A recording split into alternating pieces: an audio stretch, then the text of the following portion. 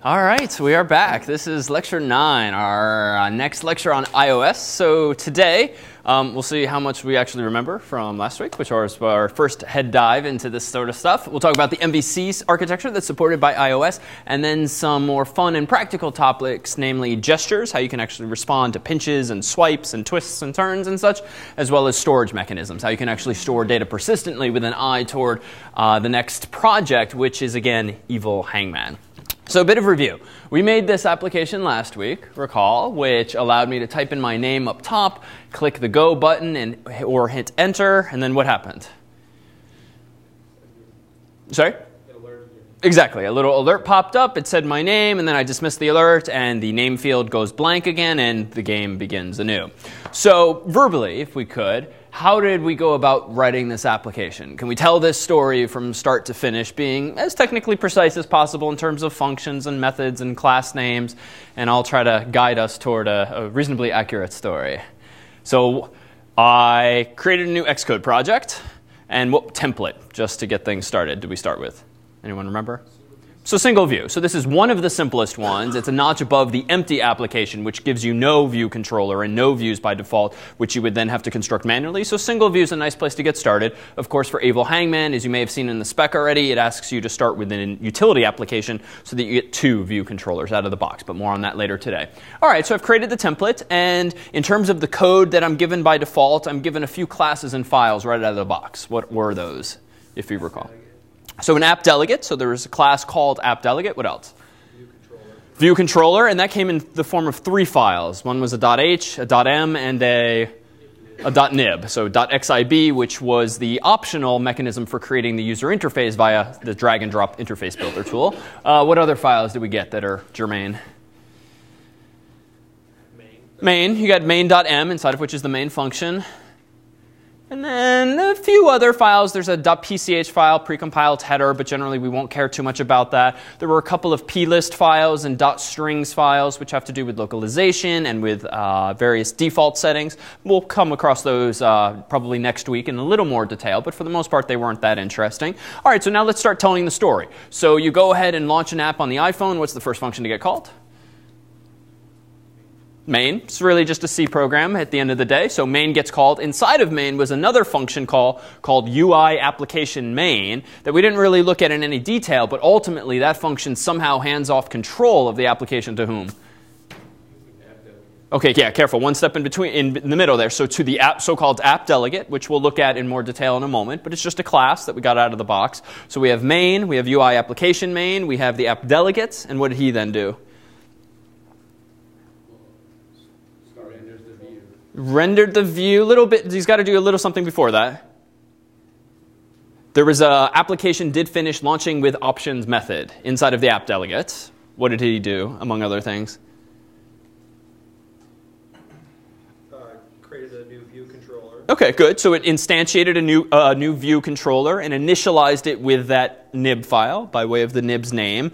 And then it remembered that view controller as with a pointer, a property specifically. And then finally, what happened?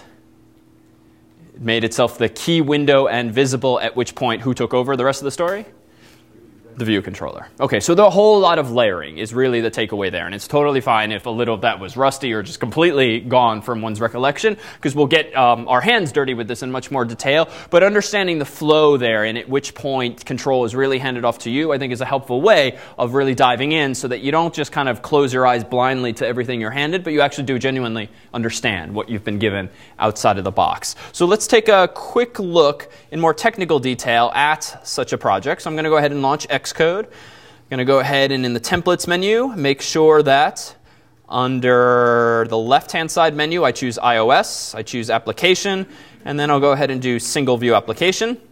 I'm prompted with a few names, so we can just call this nib 3, just to continue last week's story, but we won't actually write much code here. Company identifier just has to be unique. We can leave class prefix blank. I'll target the iPhone so it fits nicely on the screen. We'll leave storyboards blank, but in section last week, recall that there was a dive into storyboards, and you're welcome to use those in general, but for the first project, we specify using nibs. Automatic reference counting. We'll talk about this in more detail probably next week as to the magic that that's doing for us, and then unit tests 2 we'll come back to in a week or two's time. time.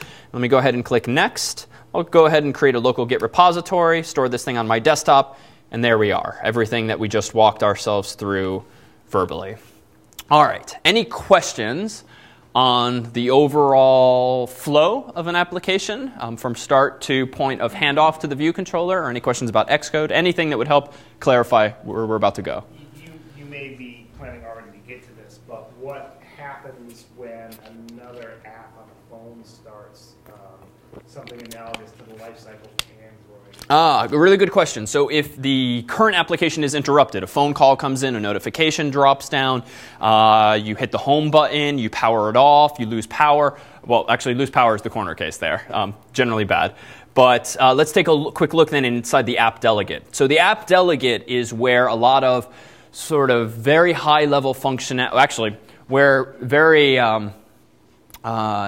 fairly wide-reaching application behavior is defined. And by that, I mean how the application itself, no matter what view controller it's inside, responds to things like interruptions, to backgrounding, to the sort of alerts that might happen during everyday phone use. So again, this is just template code, and the only method we spent any time on really last time was this one here. Application did finish launching with options, and if you were just taking on faith the verbal story we told, this here was the line last week that actually did allocate the view controller, initialized it with the nib. In the next line, we remember a pointer there too. And then finally, this is where we just left off that story.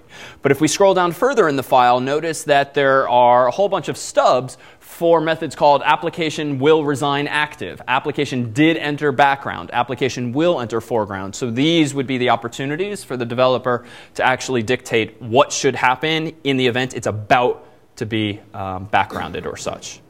And you essentially have relatively tight limits here. So you are welcome to do some cleanup. You can write things out to disk. You can close network connections or save something elsewhere. But generally, if you take more than 5 or so seconds, iOS reserves the right to just kill you altogether. So this is not an opportunity to, for instance, reindex the database before you background it. You want to be quick and simple for the most part. And so if you've ever bought an iOS application that, when backgrounded, completely loses track of where you were in the game or whatever the program was, it's because one or more of these methods was not implemented or implemented properly. OK, other questions? Anything that'll help you stay on page today? No?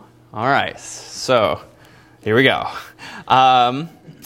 So keep this picture in mind as we dive in. Let's go ahead and build an application from scratch. We'll start with a single view application, but let's make it a little more interesting than last week's name game of sorts and actually try to implement a sort of simulated ATM. So some kind of mechanism where you punch some numbers, and you effectively you deposit money into a virtual account. And we'll use this as an opportunity not just to refresh the sort of exercise we did last week with IB outlets, IB actions, wiring things up, writing a little bit of code, but also to introduce a model class, so we can actually have the M in MVC, so that these three pieces of the puzzle now start talking to one another. So again, if less familiar, do remember from Android or last week that we are going to try to adhere to this model whereby the controller, in the view controller, as Apple calls them, is really going to be the arbiter between models and views. And in a typical iOS application, you'll generally have multiple view controllers. So not just multiple views, but multiple view controllers. Indeed, in the Evil Hangman project, which again we'll talk about later today,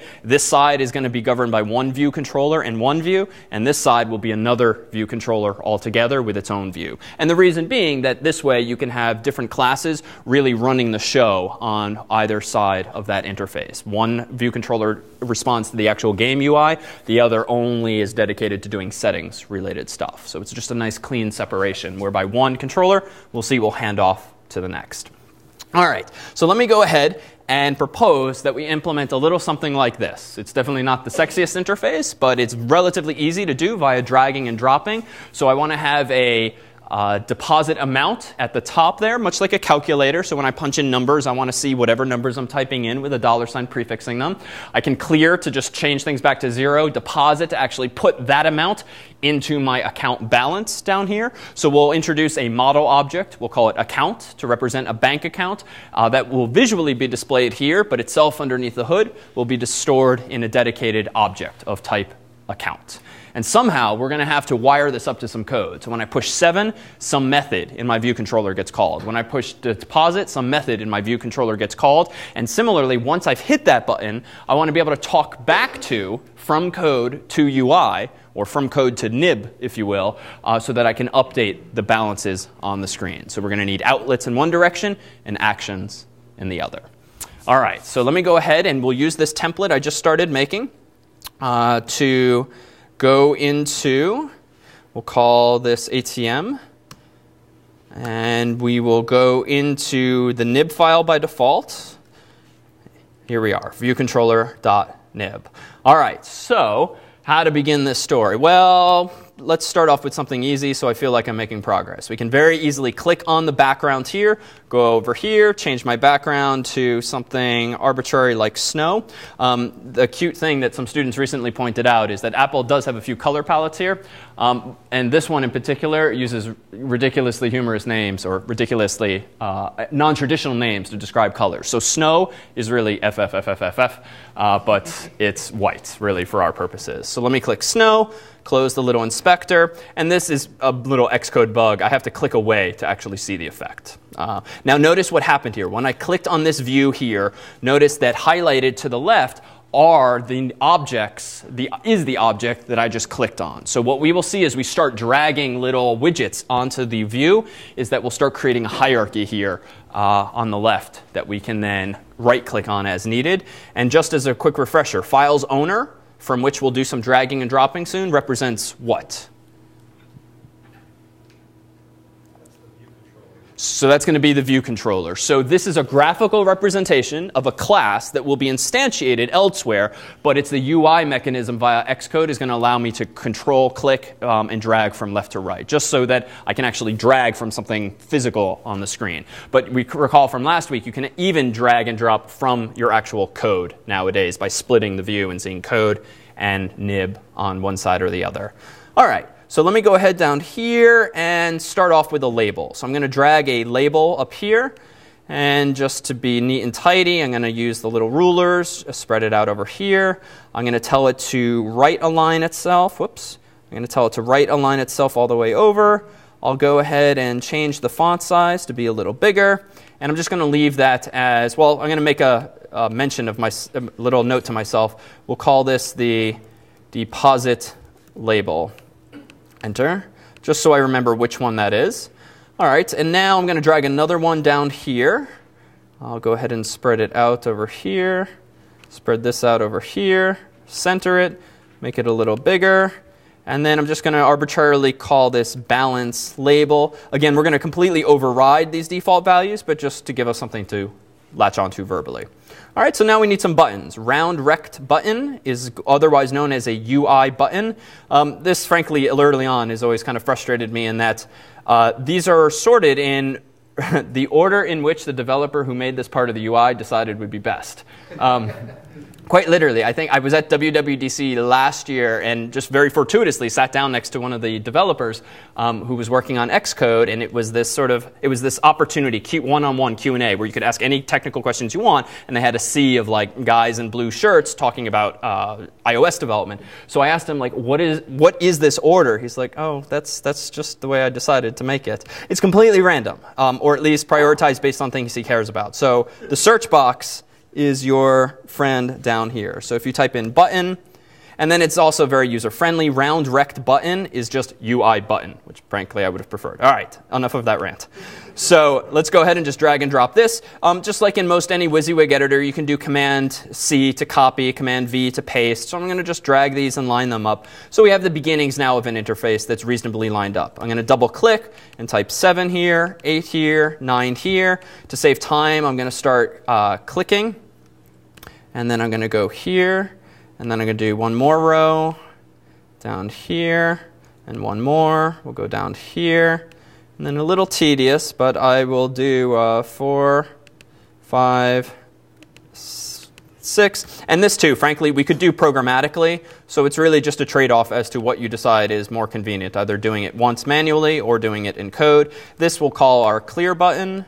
This, again, will be 0, This, again, will be deposit. And just to make things a little more user-friendly, I'll click on text color over here, make that slightly green. Over here, I'll choose something slightly red. OK, so now we have essentially what I promised we would be creating. All right, so what comes next? I now have a UI. This is stored in a nib file. Underneath the hood, a nib file is just what? It's just an XML file. Who knows what it looks like under there? It's not something you're supposed to understand or should even open it or ever touch manually, but it's a textual serialization of what will ultimately be a hierarchy of objects. By hierarchy, I mean that there will indeed be a rectangular default view that encompasses everything, and then every time I dragged and dropped on top of that big rectangular view, it became a child of sorts. So you have a bit of hierarchy there where we have a whole bunch of children beneath view. Yeah? It's funny to me, I kept looking for the ability to assign an ID to these objects so that I could in the code just say, instead of pointing by dragging, pointing in the code by just saying, the ID on the nib file is associated with this ID in my code, and I can now do everything instead of, Yes, I think so. So in short, you wanted to be able to uniquely identify the things you dragged and dropped in your code. So yes, we can do this in a couple of ways. One, the way we did last week, where we manually drag and drop and create an IB outlet relationship so that you have a dedicated pointer to it. Programmatically, though, we can still uniquely identify these things if, in advance, we choose, for instance, the number 7. And then this is the attributes inspector, which is the third icon from the right up here. So if I start scrolling, a little bit buried under view here is the notion of a tag. There is an integral number associated with every UI view object, and a UI button, UI text field, almost a lot of the UI widgets we might drag and drop here are descendants of a generic UI view class. They all have tags, which is an integer. So what I would propose in this particular model is that we give this object an ID of 7, this object an ID of 8, this one an ID of 9, and this too is going to be a little tedious. We could do this in code, but recall from last week that if we do things in code, it frankly gets a little more it's non-trivial in that you have to create each individual rectangle, position it at the point location, the XY coordinates that you want it at. So that's not necessarily the best use of our time. So tedious though this is, I can just verbally kind of stall as I do this. Whoops. Oh, thank you. Discard change. Discard change. Oh, thank you. OK, tag is 3 here. Tag is 2 here. Tag is 1 here. OK, this tag is going to be 0. A little bit of a corner case now in that 0 is the default tag. So we're going to have to be able to take care there. So I'm going to leave deposit and also clear at 0. But we need to be mindful of that. So as an aside, this too might strike you as fairly ugly design in that I'm arbitrarily hard coding in these numbers associated with buttons. It actually works out nice in that these buttons also have textual labels that correspond. But in general, if we were to do this programmatically and we were instantiating a whole bunch of UI buttons, this is a great opportunity for an enum where we could have a whole bunch of constants that represent numbers and then associate them there. Or we could just do it in a for loop so that we have an array that gives me the numeric IDs of these things a few different ways.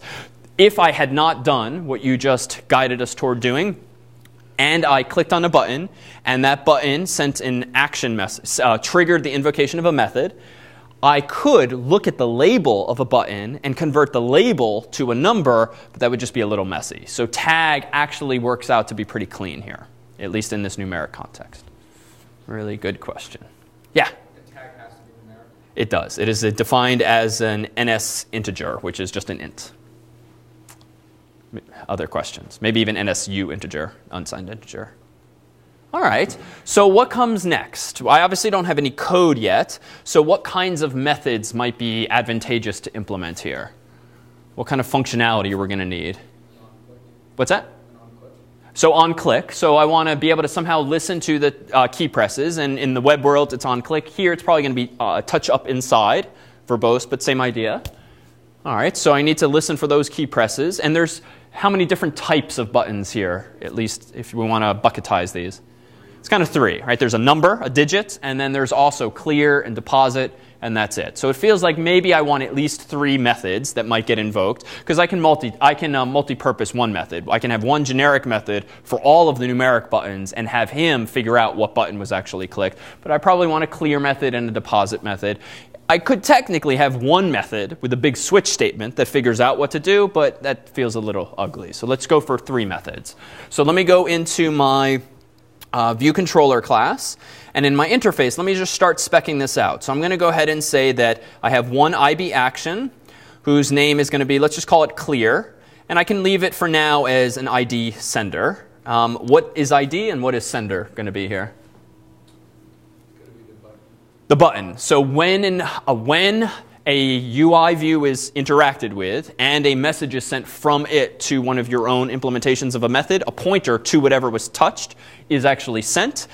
Generically, ID is similar to a generic pointer. I avoid star, but it can also be nil. And sender is just the parameter name that Apple uses by default. So just to be clear, I could, if I know it's going to be a button, I could explicitly say, UI button star.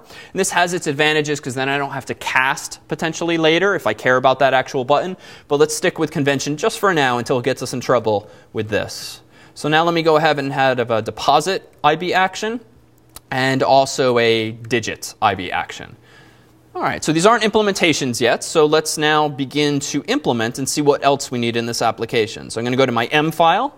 There's a whole bunch of distractions here, including this thing, a class extension. For now, I'm going to get rid of this just to clean this up. And we'll come back to some of the boilerplate code there. But let me paste in these placeholders and just start to implement them with some to-do placeholders. And now down here, let me open this up. And then down here, we'll do the same. And then just for kicks, let me go ahead and do an nslog digits, just so I have a little something going on so that even before I know what I'm doing, I'm going to go ahead and have methods called as little sanity checks. All right, so I'm going to go ahead and compile and run this with Command R. Succeeded, so no syntax errors. My simulator should spawn. And let me pull up the debugging window in Xcode in the background over here. So in the bottom right is where we should see some output. And yet, nothing seems to work. Why? What? Oh, drag and drop? What about? You got to attach the yeah. outlet to the action.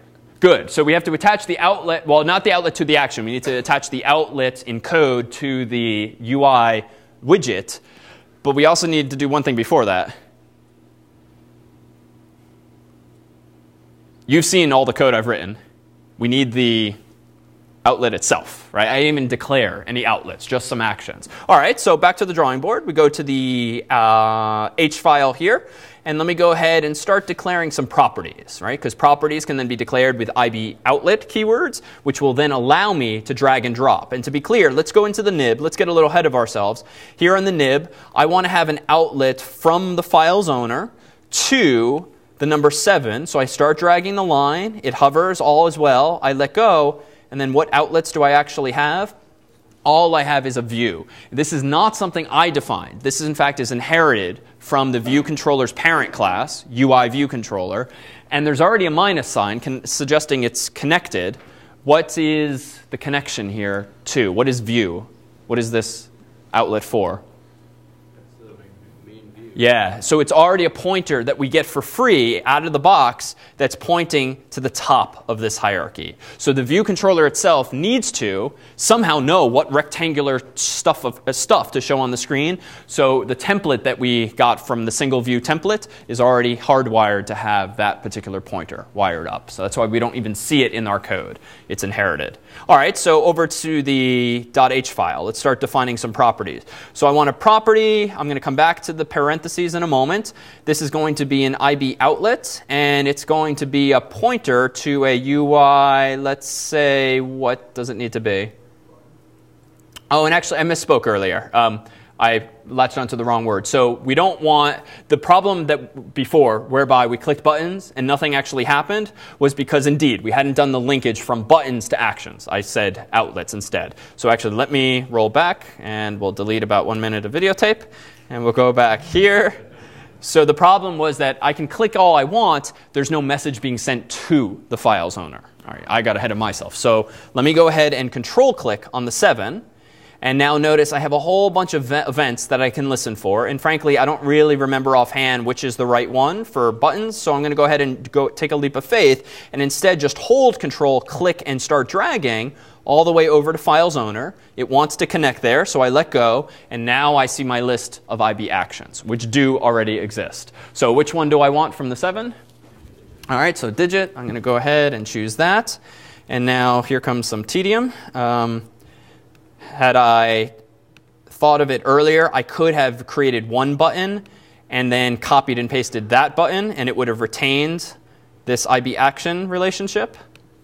But it's OK. I can fill the time with a few words, and we're almost done. That's a good question. Whoops, that's a good question. Let's see. Wow, nice. Yes, you can. All right. So now let's do a little random sanity check. Control click here, and OK, that one worked too. No, if you multiple select, it only chooses the topmost elements. All right. Just lost another 15 seconds of tape. So the 0. All right, so now let's control click. OK, so that worked, and let's control click the 3. That worked. OK, so I think we're good now with the digits. Now let's do clear over to file's owner, and obviously choose the clear event. Deposit, the deposit. And now if I right click over here, notice that I indeed have clear mapping to one button, deposit mapping to one button, and digit mapping to a whole bunch of others. To remove these, you can just click any of the X's. And these circles, again, are just a more obvious way of dragging and dropping if you forget the control click trick. All right, so now let's save. Command R. Build succeeded. Now I have the UI. Let me pull up the debugger window with that little button there. Click 7. Good. 8. Good. 9. Deposit.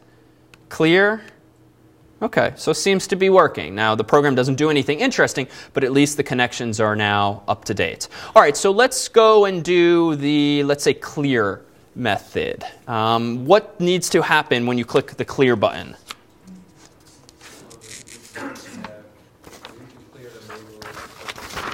All right, so we want to clear the label. So we want to somehow be able to talk to the label and then actually update the display there. All right, so this does suggest, we can pick up where we left off earlier, it's probably time to have an outlet here. So I need some mechanism from code to UI. So I'll say property with some parenthesized list in a moment. This is going to be an IB outlet, and it's going to be of what type?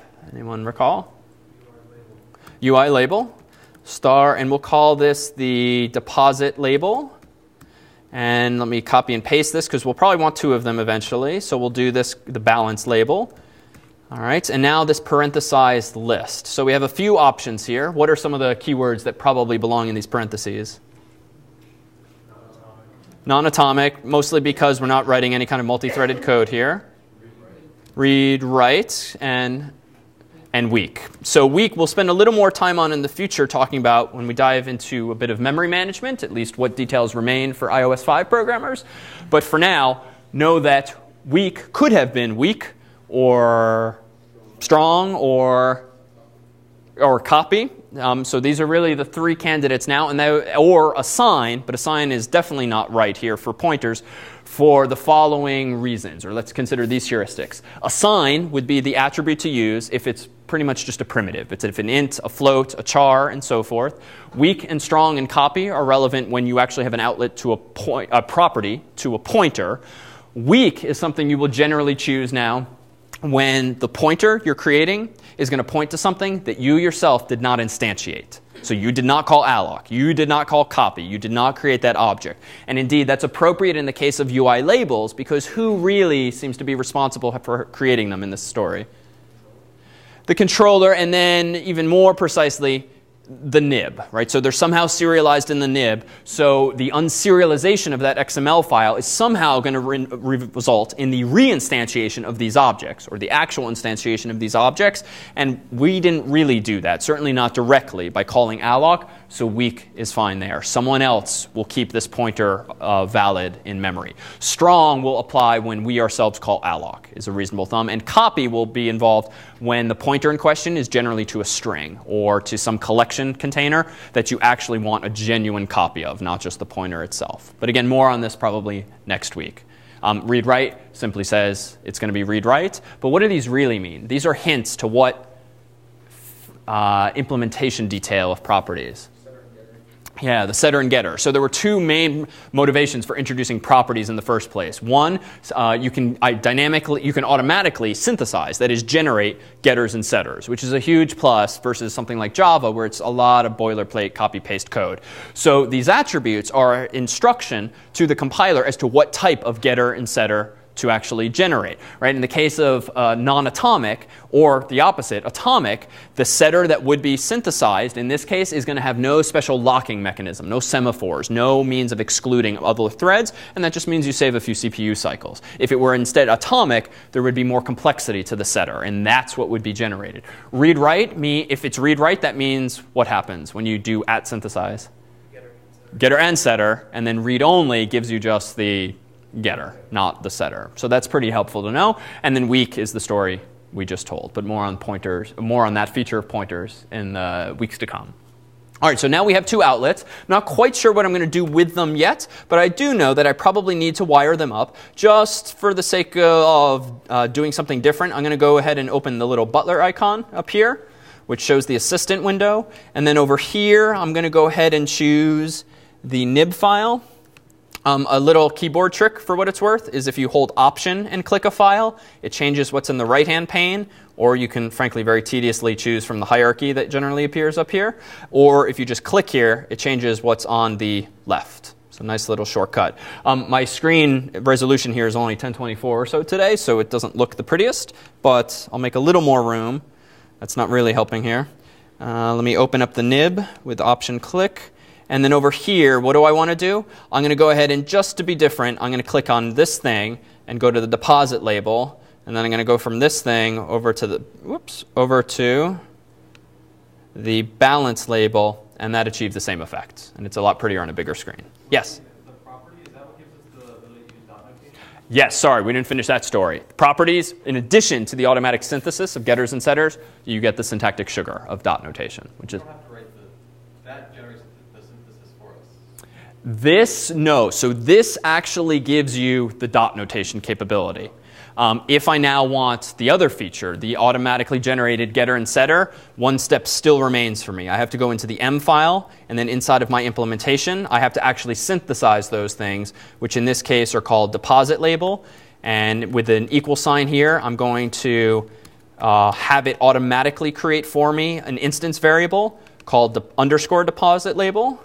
And then here I'm going to have it do the same for balance label. And this equal sign and the underscore is just a convention, so that when these instance variables are automatically generated for me along with the getter and setter, I can still access them directly in code, and it's just a little more clear by convention that the underscore means it's an IVAR and not a local variable. Not this, it would be self arrow, self hyphen angle bracket to access it. But you don't need the self and the arrow. You can just mention it on its own. It will be in scope. Yeah? As opposed to rewriting what's in the header and to-do methods inside the actual file and along with the synthesize, is there a quick way to say, give me all the stuff that I have in the header and give me... Oh, for synthesizing? No, for instance, declare the deposit, you wrote these methods, you wrote it in the header file, the actual declaration, and then in here, the actual methods. Is there a way to say, just give me them in there? Oh, a good question. Is there a way to declare your methods in the .h file and then have this boilerplate code automatically generated for you? Not to my knowledge. Actually, there is one. Is there? Go to the butler icon and Go to the what? go to the butler icon. Okay. And on one, keep the URL, the view, and the other the code, and just try to drop the rectangles when you go out of the Wait, try to do the what? Go to this nib file in one screen. Oh. Open a nib file. Okay. And like suppose go to the button, like the number 9 or something. Okay, yeah. And just drag the code to the controller. Oh, yeah. In Oh, you were talking about, though, actually generating the stubs, though. Oh, okay. So we're doing... Drag it into the... Oh, yes. You're... Okay. That's right. I actually never make use of this feature, but let's see. This will give you... Yes, there we go. So this will give you some of the skeleton code if you want. So you can do it a little less manually than I did. Okay. Good call. All right. Turn the butler off. Go back to the M file. Okay.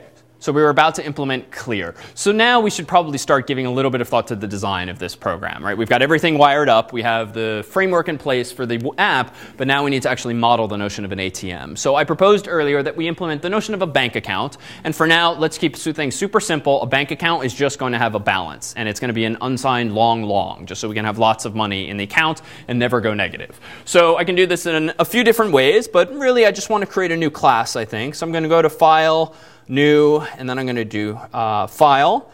And now I have a whole bunch of templates for the file, not for the whole project. Beware being under Mac OS. The templates will be a little different. Let me go up to Cocoa Touch. I'm going to choose Objective-C class and click Next. I'm going to go ahead and call this account, capital A. By default, I'm being encouraged to have it descend from NSObject, but I can choose other things or anything I really want to type in there.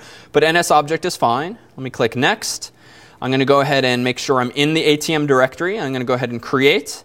And then over on the left-hand side, notice I just got 2 files automatically generated. I'll drag them up to the top. And here's what I've gotten for free in my H file, just the beginning of an account.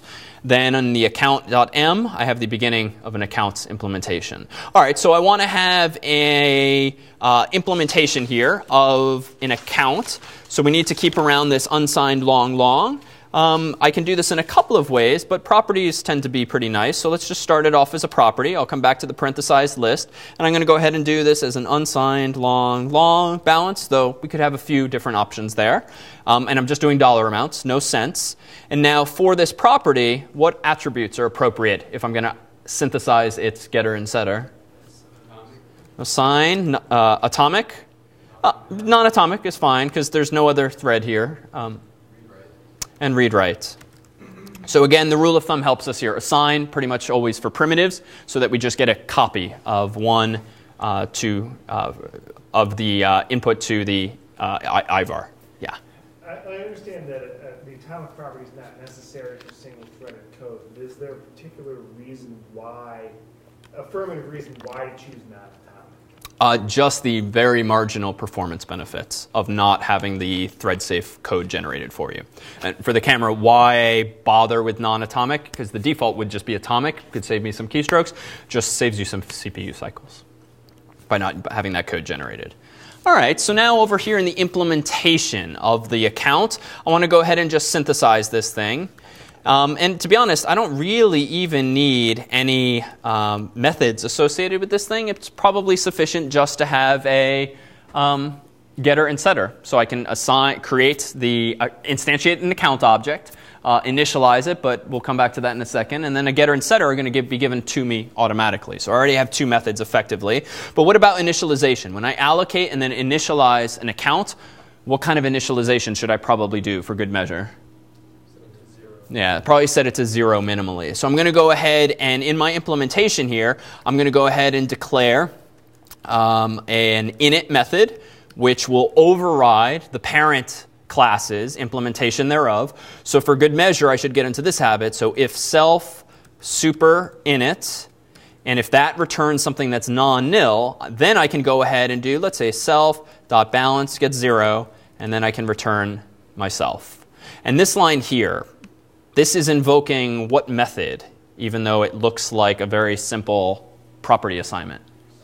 It's this. Oh, okay, good. It's getting easy. Okay, so just to be clear, syntactically, this is really the same as set balance : 0, and it's just a little nicer to type. But that's all that's happening. The same message passing that we talked about 2 weeks ago when we first dove into Objective-C. All right, so I don't strictly need to declare init in my header file because it's just overriding the parent class. So I think we're kind of on our way here. So let's go into View Controller. And we were trying to implement the clear method, but I don't really have anything to clear here. So where might it be appropriate in this application to actually instantiate an account object? Sorry? Okay, so let's see. Let's scroll down over here. View did load. All right, so view did load. Do any additional? I don't remember what this is, so let me hold Option, click on view did load. I get a little cheat sheet called after the controller's view is loaded into memory. So that could work. So I could start putting some code here, and let me do that, and then let me issue some caveats. So here we go. What is it going to take to actually create an account? So create account, and we'll do self.account gets account alloc, and then done. What else should I probably be doing here? Init. So again, very common paradigm in iOS. You call alloc. You almost always call init, or at least a method whose name starts with init. There are sometimes more specific ones. So it's not liking this for some reason. Self.account. What assumption have I apparently made? Okay, so I minimally need to import the account header file so I know what is in what an account actually is. So let's do that. See if Xcode's happy now. Closing. Oh, okay. Okay, that fixed that error, but Xcode's still yelling at me here. There's no property called account. So I made properties in the account class, but let me go into view controller, and I'll also clean this up in a bit. Let me go ahead and set a property. We'll come back to that. This is going to be an account, and I'll just call it account. What kind of attributes do I want for my synthesize getter and setter? Non-atomic, read, write. So those are pretty easy usually. And strong. So in this case, because I'm going to be doing the allocating, I really want to ensure that I have a strong reference, so to speak, to this object. And what that really means is that the memory that's allocated for this account won't accidentally be reclaimed on me without my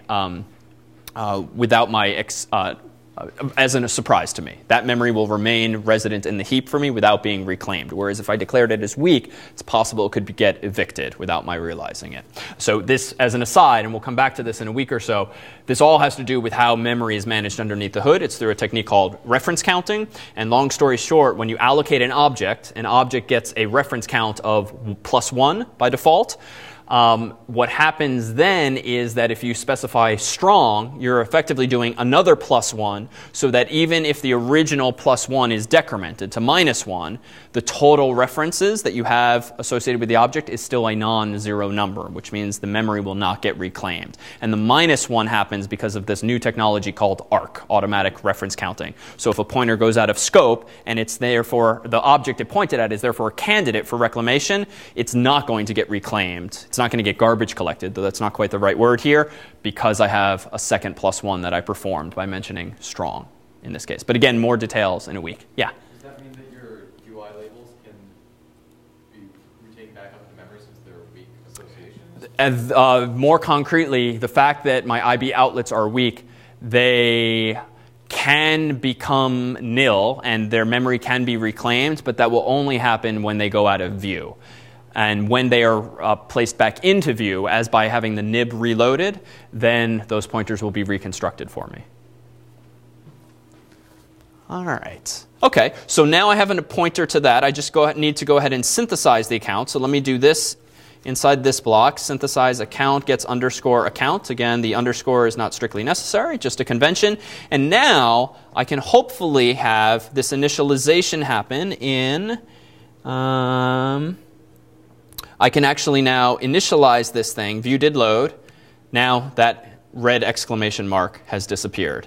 And now I need to somehow display this account balance. And we can do this in a couple of ways, but well, let's try to do this. In this line here, display initial account balance. And I'm going to retract this later because we can do this elsewhere.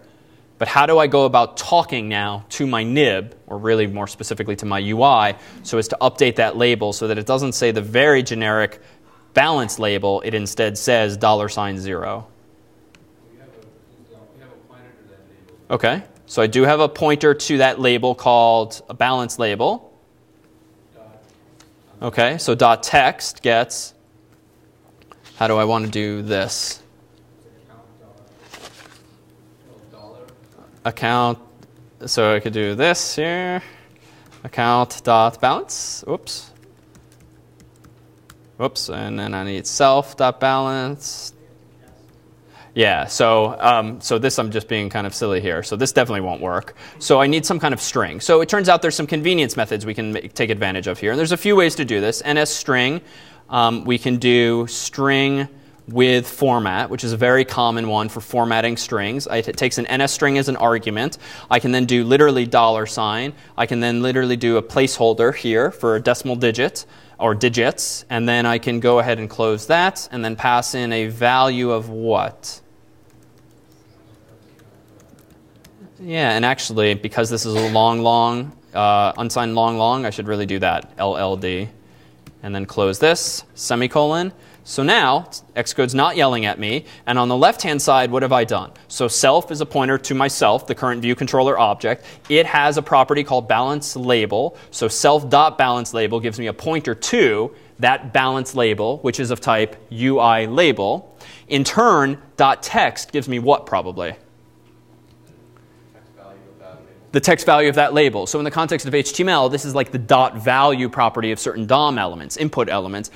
.text is going to be a pointer to an NSString. So on the right-hand side, I am indeed dynamically allocating an NSString. That call is going to return a pointer. It's going to assign that address to the .text property. So in the end, I should have a formatted string that's $number, $0 by default. So let's go ahead and see this if it compiles, and does not.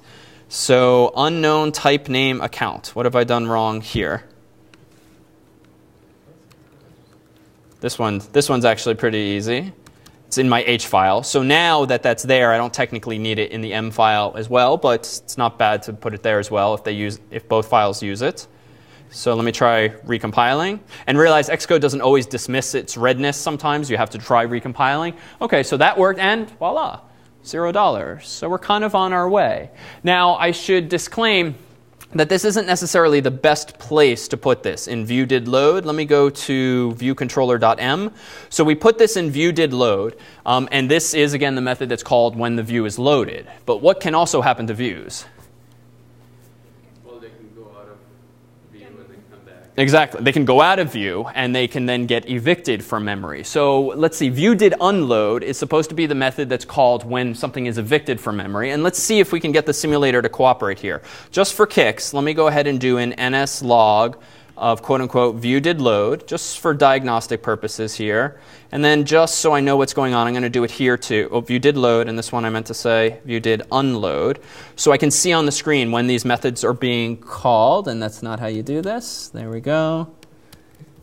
OK, so a little sanity check. Let's rerun the code now.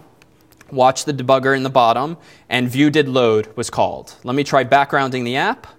OK, not so bad. Let me go ahead up here and simulate memory warning.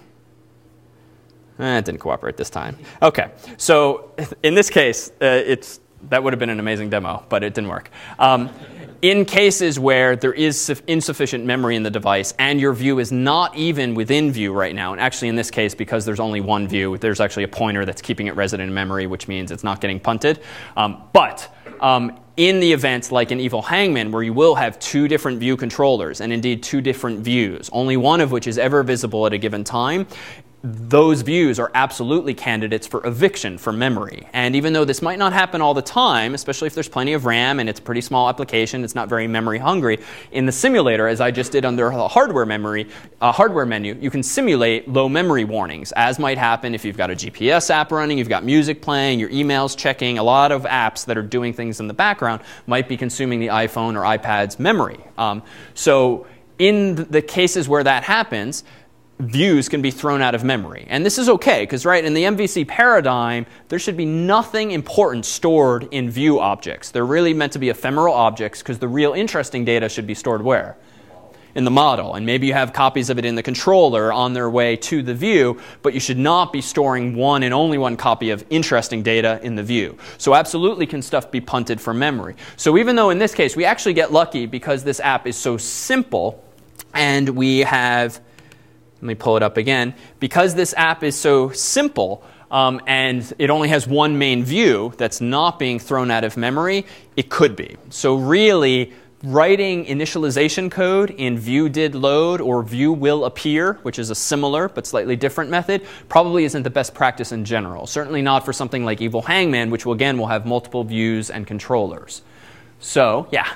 Why did this one not unload? I mean, even though there's only one view, if you simulated a memory warning, why did it not unload? So in this case, the view controller has a strong reference, the outlet to the view. And so because the view controller is resident in memory, its own pointers remain resident in memory. So it's not going to evict those views. By contrast, if there were multiple view controllers and one was not literally in view of the user, that could be evicted from memory. If there's an app with only one view, it's never going to be unloaded? Oh, good question. I'm wary of committing to a never statement here. Let me give that some thought and answer intelligently rather than with 50-50 probability. All right. Okay, so where else could we put this? Well, a reasonable candidate. Let me go back in here, and I'm going to go ahead and just delete view did unload because I'm actually not going to care about any kind of cleanup here. View did load. Let me just scroll up here, and let me actually do this. Void init with, come on,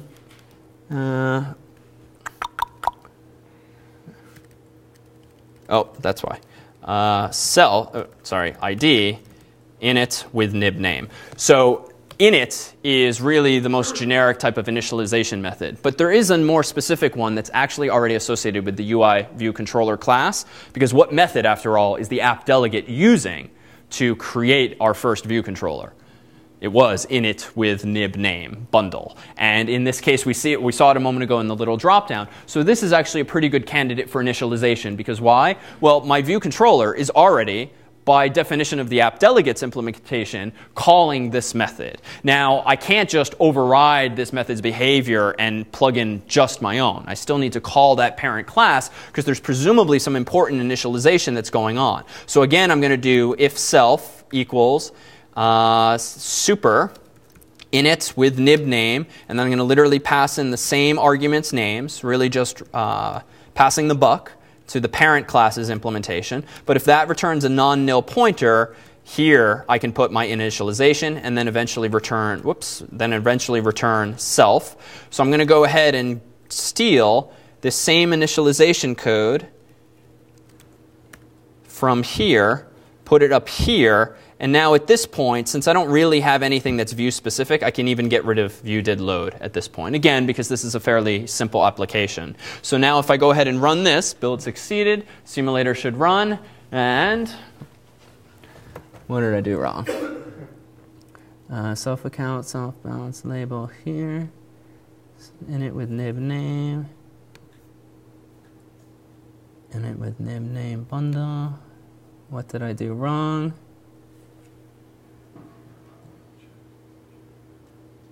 Sorry? If self super. Quick sanity check. Whoops. NS log. That's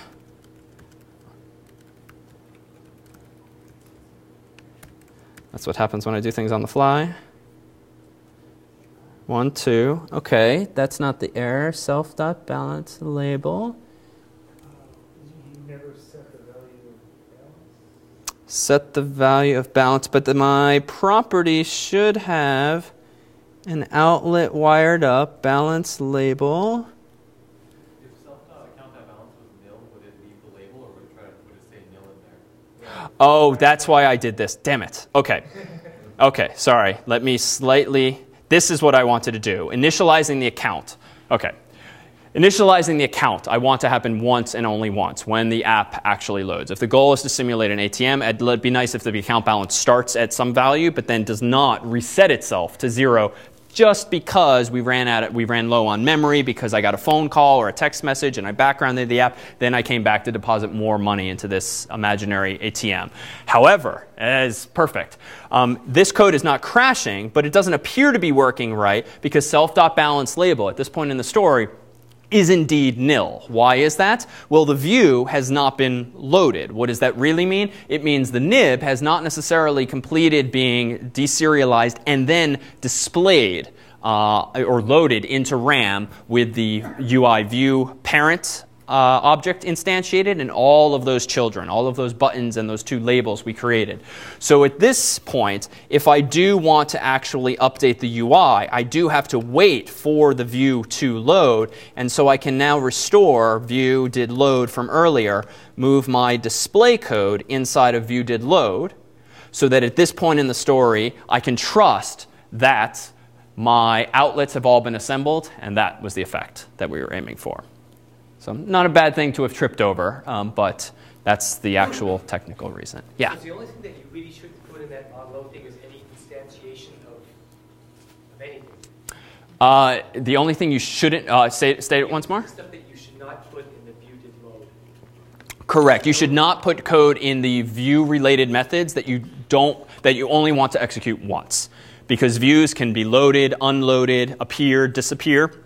So they are really meant only for the V in MVC. Anything that pertains to the C or the M, the controller or model, really belongs in higher level initialization routines, like in this case, init with nib name. Okay. Which runs after the view? Before. Before, right? So, and you can infer that from the app delegate. The app delegate first allocates the view controller. It then initializes it, and then not till 2 lines later does it actually make the view visible, which has the effect of triggering the actual instantiation of all those view objects. So in this case, then, if our view gets taken away because it's below memory, when it recreates, it's still already got that initial balance. Correct. Correct. So yeah, to be clear, the reason I wanted to put my account balance initialization to 0 in the init method is so that it happens once and only once. And it's only once because here's the code that calls that method once and only once, whereas the views might come and go, even though in the simulation we just did, they didn't, because there really is only one view in question. But odds are you can trigger this behavior with Evil Hangman when you do have 2 views in question. Specifically, when you click a button, flip it around to see the settings, and at that point in the story, the main view controller is still loaded in memory, because this flip side thing, as we'll discuss later, is a modal window, whereby the other view and view controller might very well still be in memory, but the view could be evicted in the background. Yeah? You say once and only once it gets initialized. If the power drops or something along those lines, and you open up the application again, it will re-init that object, right? Correct. If the app wasn't just backgrounded but was terminated, init will get loaded again. That's where you would use the database or something. Correct. So init methods is really for, let's oversimplify with anything related to M or C, but any of the view methods, view will appear, view did appear, view will load, view did load, should just be related to V stuff, view stuff. Why do you think they hide that method by default? Would they want maybe the data classes instantiated in the app delegate first, because that's a once? That's a good question. This is so the question for the camera is, why did I not have some skeleton code for init with nib name bundle? Short answer is it could just be slightly arbitrary. Frankly, if you really think hard about Apple's templates, they're not always the cleanest. It's whoever's whim was when they were writing this. But it's also a bit of a religious thing. Most people frown upon putting app-specific code in the app delegate itself, except for the most basic low-level initializations, simply because your controllers that actually interact with the user probably are the ones that should be running the show if you're going to adhere to this MVC paradigm. But you can put that kind of code in the app delegates. And indeed, some of Apple's own source code examples do put a non-trivial amount of code here. So it's really just a design decision. In this case, I would argue a clean design here is because you're configuring one and only view controller, because you're making it the so-called root view controller, and then effectively are passing off control of the application to that sole view controller. It's pretty reasonable to isolate your code there, because that is indeed to whom you're handing off control of everything. And it's that guy that's going to need pointers to any of the models that you instantiate. The models probably shouldn't be instantiated here. Other questions? All right, so we didn't actually implement key press. We didn't implement deposit. What I think we'll do right after break is pull a little pre-baked cake out of the oven and look at how we might implement those things. Then we'll dive into some more graphical things with gestures and storage thereof. So let's take our 5-minute break. All right, we are back. So here is a pre-created complete implementation that almost identically mirrors what we just did on the fly. Here comes a 1, 2, 3. So that's a feature that's now implemented at this. If I click clear, we get that behavior. 1, 2, 3, deposit. And notice the money ends up at the bottom. If I add one more dollar to this and then click deposit, should go to 124. And seems to be a working implementation. I can background it. I can then pull it back up front. Seems all to be well, at least at first glance. So let's dive quickly into how the remaining methods were implemented. So here's clear. It's actually relatively straightforward. I, one, need to update my model if I'm clearing the account, or rather if I'm clearing the amount string. So in addition to the balance, I also had this thing here, self.amount, which notice up top is apparently a synthesized property of the view controller. And if I look in the H file, notice that I have this, an unsigned long. So in addition to my model, which includes a pointer to an account object, which itself has a balance, I also need to somehow keep around a piece of data that's the numeric representation of what I see visually here. In other words, what I see up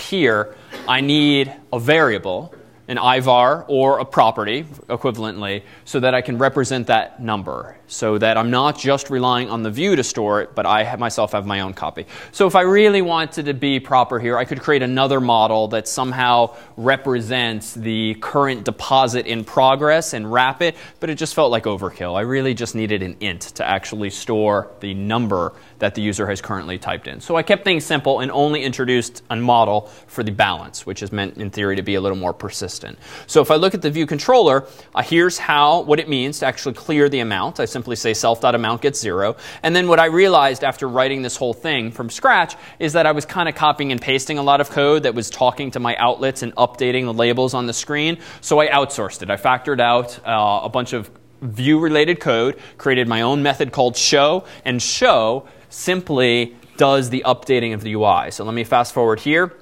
and it does two things. It updates the balance, and it updates what the user, and it updates the deposit there with 2 LLU placeholder string. So that's all. I just realized that I was copying and pasting that a few times. All right, so if I scroll back up here, how do I implement deposit? Well, when I do deposit, I want to update the model's balance on the left with the addition of the new amount, which is stored locally. Then I want to go ahead and clear the input, much like a calculator, and then show the updated result. In this case, updating two things. Another motivation for that separate method. Now, digit's a little more interesting. It's kind of a fun little CS101 method. And before I reveal the secret sauce, when you type in a 1, and then type in a 2, and then a 3, there's actually slightly interesting arithmetic that has to go on there, right? Because you have to keep shifting the places over. And if you think back to grade school, if you type 1, it's in the 1's place. But then if you type another number, the 1 has to become the 10's place. And then if you do it again, the 10's place becomes the 100's place. So this is a nice opportunity to effectively shift these numbers by multiplying by 10 every time the user types in a number. So sure enough, if I scroll down to digit, I have to do a couple of things. One, because I have chosen, for better or for worse, to just have a generic argument in the iOS paradigm of type ID, whose name is sender, but I want to access the tag that I put on that button, I need to cast this very generic ID pointer to a UI button, or at least a UI view, which it descends from. So this first line of code is just a simple cast of sender to UI button star. Frankly, I could avoid that altogether by just changing the signature of this IB action. And frankly, I go both ways sometimes. I actually have started to not cast, because it just seems like wasted time, and just change the method signature to expect a specific pointer. And then here's the interesting arithmetic. I want to update the amount, the running total in the top of the screen, to be the current amount times 10 to shift the current number over to the left, plus b.tag, where b.tag very nicely is an integer. And it's the integer associated with that button, so everything kind of works out nicely. Now, in a more interesting application that just doesn't coincidentally have numeric buttons, I could figure out that b.tag really is just a constant. It's 1 or 2 or 3. I could then look up that constant in an array, or I could treat it as an enum, so that there's some kind of mapping between this very arbitrary tag integer and what I actually care to represent. But it was very fortuitous that I care to represent numbers, so I'll dual purpose tags. Again, a poorer design would have been to ask the button for its label and then use that value, cast it back to an int, or convert it rather, string to an int. That just felt like sloppy to do it that way. But it's possible. All right, so here's the show method. Scrolling down, should auto rotate. I simply hard coded this so that one, it would only support the normal way up. And then here we have view did load, view did unload. And that, I think, is the last of those details. We pretty much implemented everything but those two remaining methods. So a word on design of code. So we've thus far had this very common paradigm of putting properties, putting method declarations, putting IVAR sometimes in the header file. This isn't strictly necessary. In fact, really what belongs in a header file, typically, especially in a multi-class object-oriented environment, is really only stuff that other classes or maybe other developers should actually care about. So we don't need to put all of this stuff here. Notice a couple of refinements we can make that is becoming increasingly common in Apple's own templates and such. We don't need these curly braces because we have no instance variables, at least not ones that I'm explicitly declaring. We do have instance variables, though. Where are they coming from?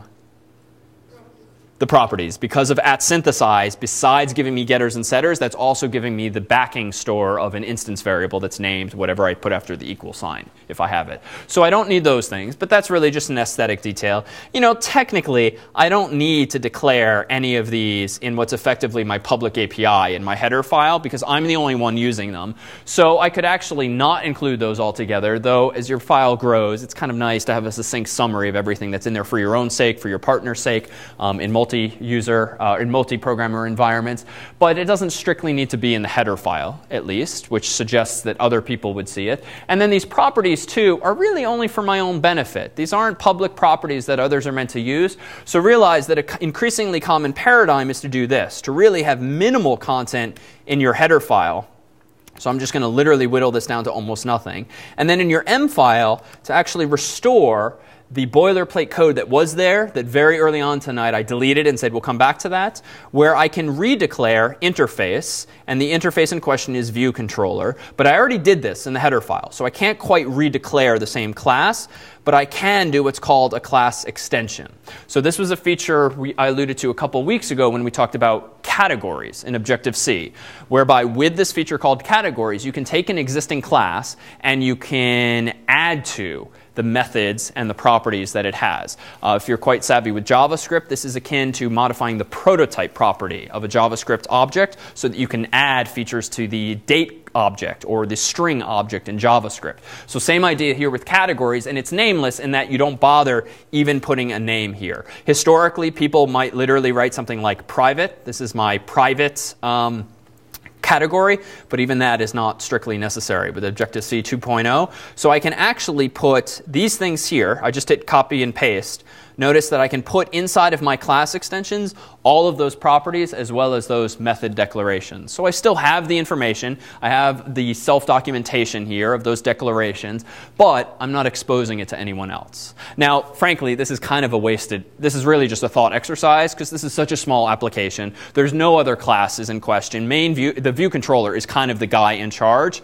But in terms of making more sophisticated designs and really encapsulating methods and data that you don't want other people to see, or you certainly don't want to encourage them to try to use if it's really not for them, this is an increasingly common paradigm to use class extensions in this way. Yeah? So in the world of Java, all private methods and variables go in here? In the world of what? Like Java.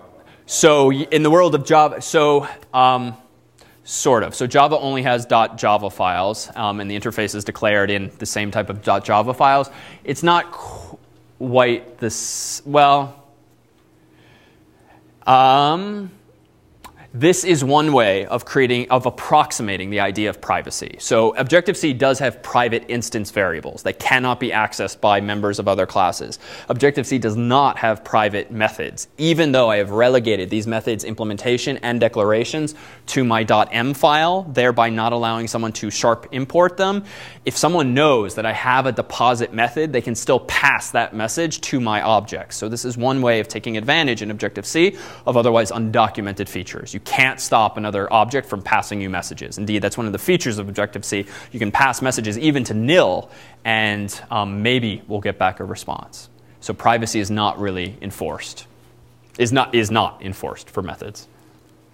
Okay. So in short, either approach is fine. If this is kind of a lot of sophistication when you're really just learning Objective-C and its syntax for the first time, by all means follow the earlier paradigms, what you quite often see in books, putting declarations and properties and such in the header file. But just realize these refinements are possible, especially as you think toward your student choice project when perhaps you'll feel all the more comfortable with the language. Any questions about our ATM? Yeah. I hesitate to say this, but I'll just say that Okay. when I was working in the header file over the weekend, Mhm. I found myself declaring private variables and then also declaring them as properties. Okay. And then also synthesizing them, and I was like, I don't know what I'm doing here, and I was Okay. confused. So I just ended up with private variables, and I didn't synthesize anything, and I thought, I was like, I'll get back to that. But, Okay. is there some, does that make sense? If any, would there ever be a time where you would declare a variable and then also make it a property below that? I mean, am I just doing it wrong? Good question. So for the camera, so your experience as you sort of learn your way through all of this, you've been declaring some private instance variables like I just arbitrarily did here.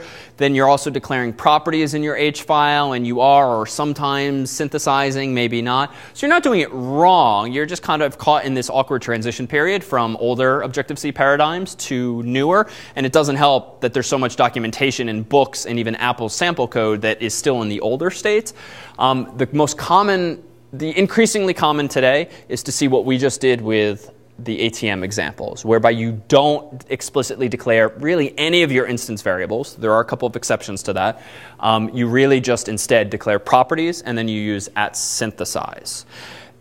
Now, rewind 6 months ago in Xcode 4, this is maybe TMI, but in Xcode 4.2 there was a bug in the debugger, GDB, whereby if you did not explicitly declare your IVARs, even though they would be automatically generated for you with @synthesize, the debugger would not know about them, which made debugging almost useless when you're trying to actually see inside of objects. So that then motivated, also probably in online examples, to do the IVARs explicitly and do the synthesize and do the properties, but that was a programming error in Xcode. So short answer, get into the habit of properties, get into the habit of synthesize, and in my implementation of Evil Hangman, I actually do use one private IVAR because I wanted a C array. I essentially wanted a little cheat sheet, an array that would let me know which letters have been used, and I could use an NS array, but I just didn't want the overhead. I really just needed a little cheat sheet, and so an array of size 26 in my case was a nice thing to have around, so I put it in an IVAR. Now please, let's not have 100 implementations that have an array of size 26. This is just one approach, but when you want that fine-grained control, it's still helpful to declare those instance variables. Those two can be moved to class extensions, because it's also a little weird, frankly, in your header files, which other people are meant to sharp import, that you would actually tell them what all of your private variables are, even though the runtime will prevent them from accessing them. It's just this should be on a need-to-know basis. So class extensions, like we just did, also helps people hide what are functionally private and also make them aesthetically private from prying eyes. So in short, it sounds like you're on the right track, and even honestly, the recommended books, even though they're updated for iOS 5, the authors have cut many corners, and a lot of the screenshots were not updated since iOS 4. So they kind of bang those out quickly, which doesn't help learning the stuff. All right, so how about a little something like this? Let me go ahead and open up some prefabbed code in just a moment that allows us to start playing with gestures. So if you have an iPhone, and frankly if you have an Windows phone or Android phone, you're generally familiar with these increasingly common paradigms of pinching, of spreading your fingers, of dragging swiping left to right with 1 finger, 2 fingers, 3 fingers. On macOS, like 5 fingers sometimes actually have different effects. So we're getting more expressive capabilities now in the actual UIs of these devices. So actually a friend of mine today told me that he thinks he read that iOS can handle up to 11 distinct finger presses at a time on the screen, which is kind of interesting, that they went for 10 and then rounded up 1, just in case you have an extra.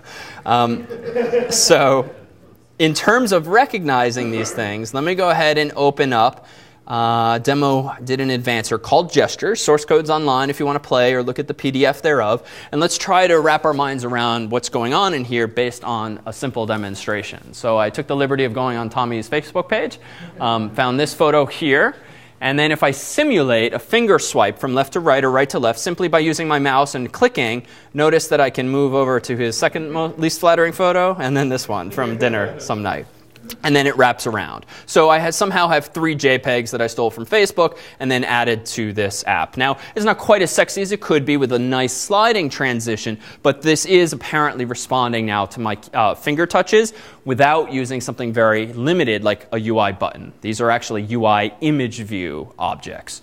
So how do we go about, one, putting something like an image there, but more interestingly, responding to gestures? Well, let's take a quick tour of the code. So here are my 3 JPEGs. And I actually didn't crop them. I just simply trusted that the phone would only show a certain slice of them. And you can see how I'll point out where you can configure images to crop accordingly. And I just dragged and dropped those into the project. Let's look at main.m. Nothing interesting here. This is all the usual. So let's now dive into what file next if we continue our typical story. So I like to look at the app delegate just to see if anything's going on there. And I'll start with the H files because they're generally simpler. This is just boilerplate code. I have a view controller and a window pointer, as always. Let's look at the M file. This is actually all boilerplate too. I just added some comments. Nothing new there. And again, init with nib name is the init method getting called for the view controller. Let's look at my H file. Really nothing in here except for UI alert view delegate. Indeed, there's a little Easter egg. If I click and hold on Tommy, then he will yell at you. So not just pinching and swiping, you can also list for long touches, as they're called. So now let's look in the M file. So I've got a few properties, and here I started practicing this newer paradigm of the semi-private properties. Private in practice, but functionally they can still be called by anyone. So this is a little class extension. What properties do I have? I've apparently got a Boolean for alert in progress. This is just a mechanism where I learned the hard way. If I hold down my finger on Tommy's face, I then get like 10 alerts all queued up in a row because it starts hearing again and again and again and again. The event keeps firing. So I fixed that eventually with a Boolean that essentially locks multiple ones from triggering. I've got an IB outlet to something called the UI image view, which is going to be a rectangle that stores whatever image I tell it to display. I've got an index, an int called index, and this is because eventually I'm going to have an NS array of Tommies. It's going to be a size 3, and I need an index variable just to remember, is this Tommy 0, 1, or 2, or 0, or 1, or 2? So I came up with these local variables. So to your question earlier about IVARs, almost all of these could be instance variables, but properties give me automatic getters and setters. It gives me the dot notation. This is why they're so popular in iOS programming. So private methods, and again, take private with finger quotes. So alert view did dismiss with button index. We looked at this last week when you want to respond to the actual touching of a dismissal of an alert view. And just take a guess, why do I care when the user touches that button, probably, based only on the information thus communicated? The Boolean. I want to toggle the Boolean state. Once I dismiss it, I want to allow future alert views to toggle forward. So that's going to be a trivial implementation down below. Here's 2 methods that are more interesting now. Handle long press and handle swipe. They take these things that are generically called gesture recognizers. This is something that iOS gives me. It will do the mathematics of figuring out, was this a touch? Was this a swipe? What direction was it? How long did the user touch? How many fingers was it? All of this is given to you by the runtime, which is nice. And notice the common paradigm here. I'm taking an explicit pointer. I could do ID, but I know what to expect. It's going to be a UI long press gesture recognizer in this case, so I didn't genericize it, but I still called it sender, just to be consistent with these action type paradigms, even though these are not IB actions per se this time, because there's really not an interesting GUI. All right, so let's look at the GUI actually before we continue this. That's it. So originally there was nothing here. I then dragged and dropped this thing called a UI image view so that it would perfectly fill the generic view I have. So if I expand this, notice that I have an image view. And if I open the little widgets over here, and never remember where it is in order, so I'll type image, there it is, image view. So what is this? This is just a container. Think of this like an image tag inside of which can have an image, like a source attribute. That's actually the name of a file. So that's the extent of my UI. So back to the M file, where the rest of the story remains. This is boring. I'm just synthesizing my properties. No magic there. This is, as promised, simply toggling the Boolean result. So this is the message that gets passed when the user dismisses the alert view after holding Tommy's face too long. And now here's handle long press. How do I detect that Tommy's face was touched for, I think the cutoff by default is like 2 seconds, 3 seconds. It's something you can configure.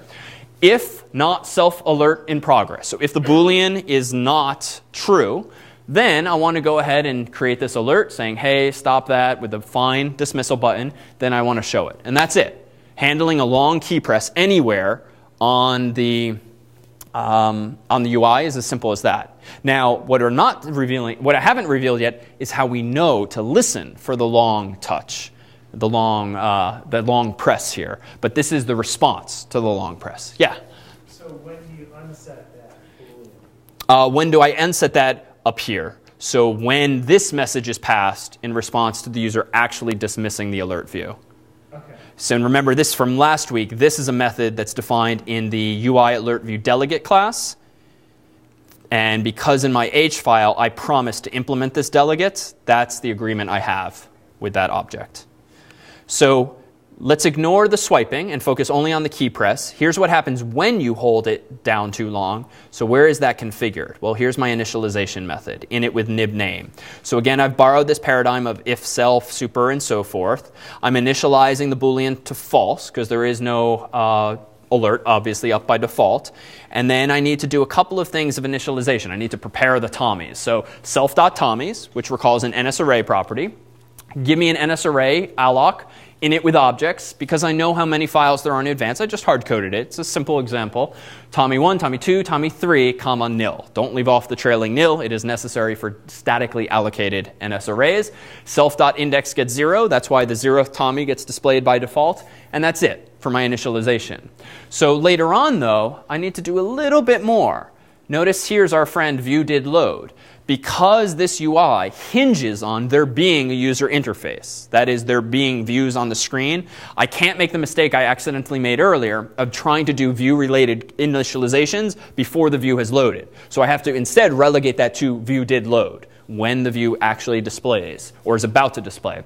So I first called the superclass's own method, called the same thing. Now I'm loading an image. So self.imageView.image. This is equivalent to an image tag .src in HTML. So that's how I can update the image there. Then I have UIImage, which is a class. Image named is a convenience method that takes as its argument the following. Give me an image name, this self.Tommies, which is an array. Object at index self:\index, self.index. So this is kind of verbose, but this thing here is what?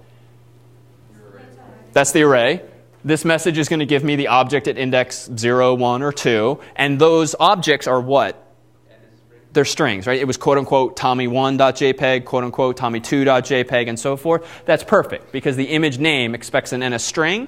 So UIImage, image named, is a convenience method that takes the name of an image and essentially creates an object representing that image, a DOM node, if you will, representing that image tag.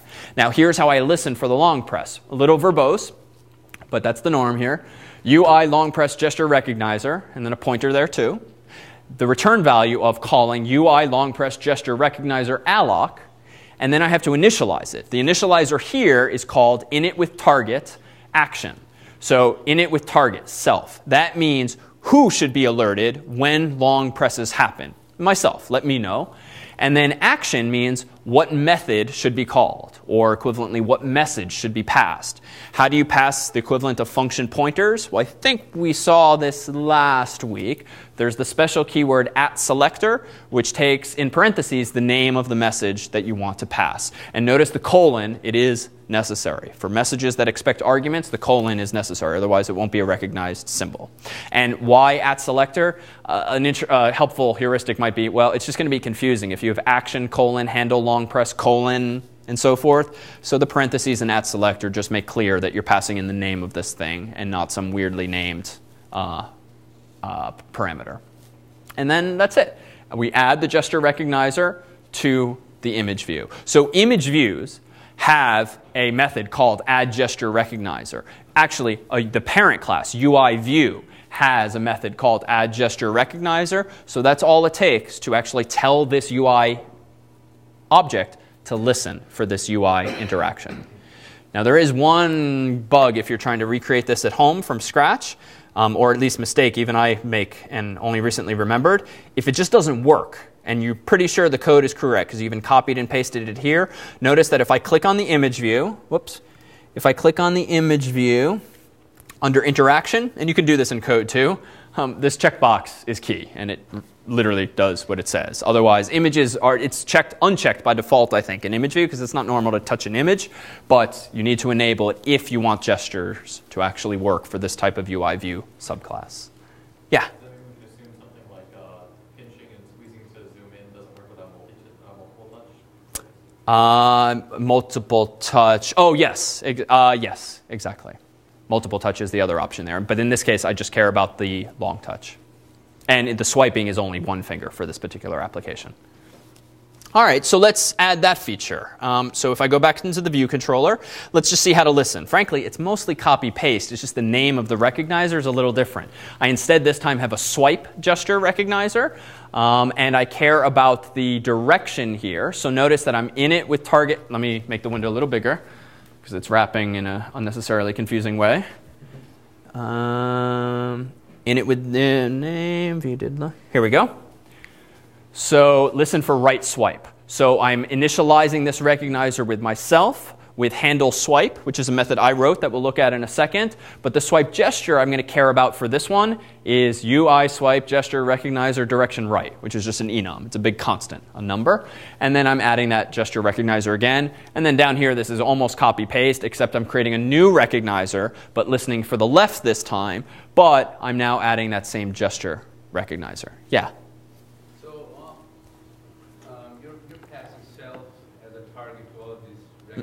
Mm-hmm. So you can pass any class to it? Or any pointer, yes, a pointer to any object who's supposed to respond to those messages. It doesn't have to be self. In this case, makes sense that it's self because, again, simple application, one view controller. That view controller is really the guy running the show here. So the one for whom it's most appropriate to respond to these gestures is probably the view controller in charge. But in theory, could be anything.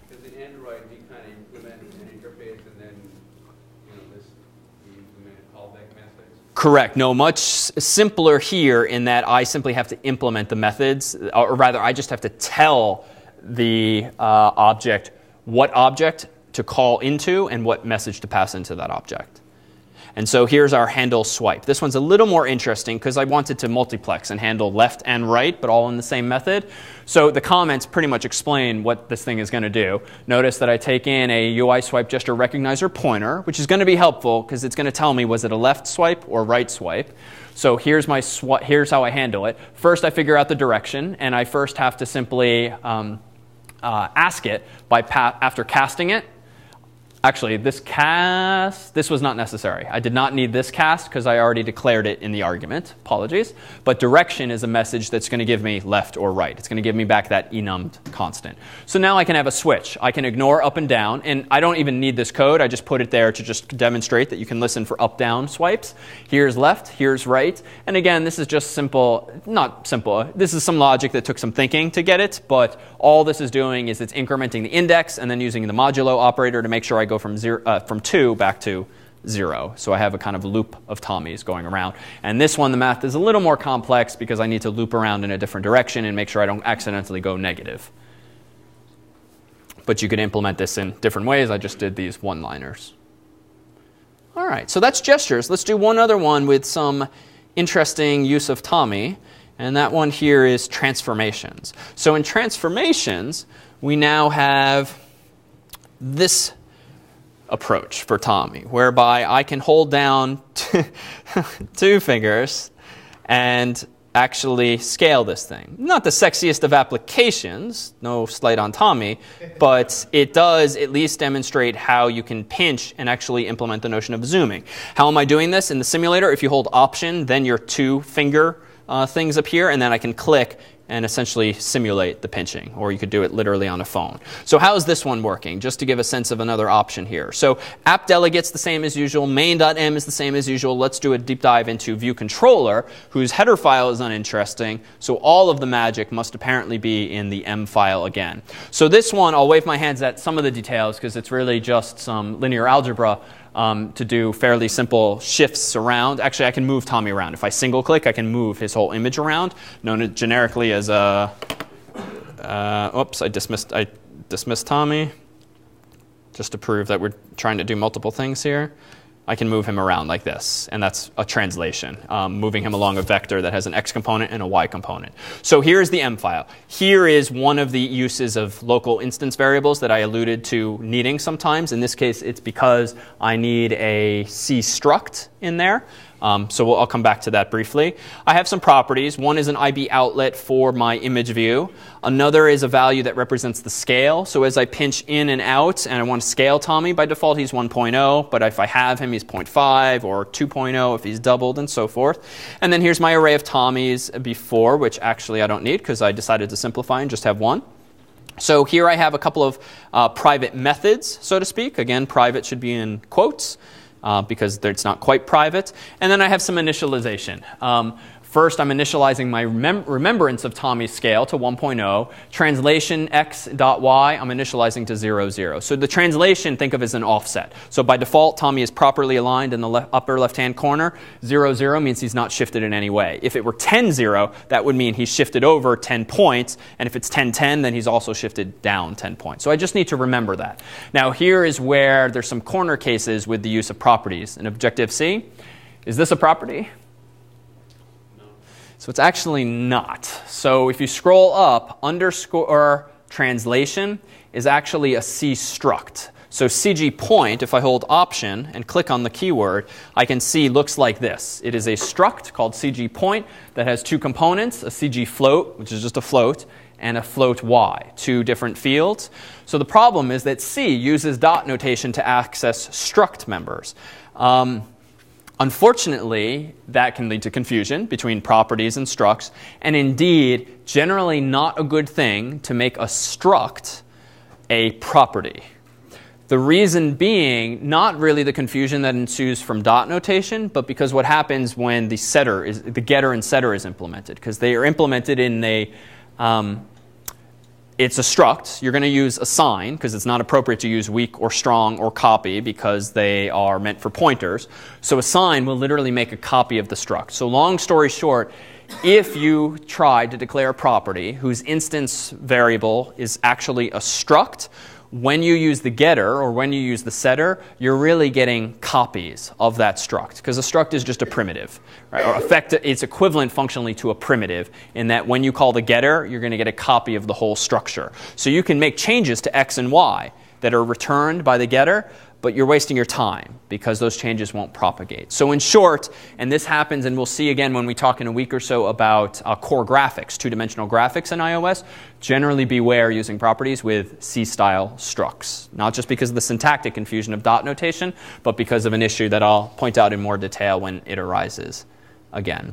So let me wave my hands at some of the mathematics, but just assure here that handle pan and handle pinch simply do a little bit of arithmetic, something called an affine transformation down here to handle the movement of this image along the x and y axes and also the scaling of this UI image view. But really, for our purposes right now, I would say the more interesting part isn't so much the mathematics, and really the matrix multiplication that's happening above, but the fact that we're telling the gesture recognizers to send handle pinch to me or handle pan to me. And let me propose as an at-home exercise to read through that and then hold Option and click on any of the structs or methods of interest just to see how they're actually working.